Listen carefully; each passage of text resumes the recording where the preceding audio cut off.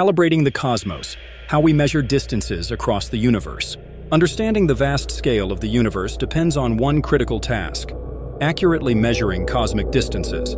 To do this, astronomers have built what is known as the cosmic distance ladder, a series of interlinked methods, each calibrated by the one before it, that stretches from our cosmic backyard to the most distant galaxies. At the core of this ladder are Cepheid variable stars, luminous pulsating stars whose brightness changes in a predictable cycle. The key breakthrough came when astronomers discovered that the period of a Cepheid's brightness variation is directly related to its intrinsic luminosity.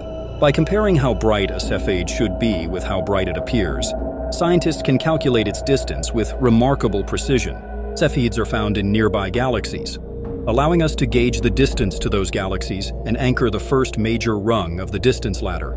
Further up the ladder are Type Ia supernovae, powerful stellar explosions that serve as standard candles because of their consistent peak luminosity. By calibrating these supernovae using Cepheid distances in galaxies that host both, astronomers can then measure far greater cosmic distances, reaching billions of light-years away. This method has proven invaluable for mapping the expanding universe and determining how fast it's growing. But accuracy in these measurements depends on cross-checking methods. Astronomers compare Cepheids and supernovae with geometric techniques like parallax for nearby stars, or surface brightness fluctuations, and even gravitational lensing.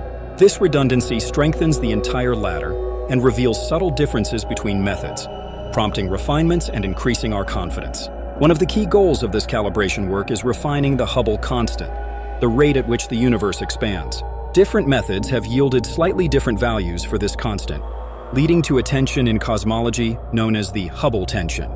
It may point to unknown systematic errors, or possibly to new physics beyond our current models. Reducing this uncertainty is vital, not just for precision, but for fundamental understanding. Calibrating cosmic distances helps us determine the universe's age, composition, and fate. Each refinement sharpens our view of cosmic history, from the first stars to galaxies billions of years away. In a universe measured in light years, the art of calibration ensures we're not just seeing the cosmos, but truly knowing it.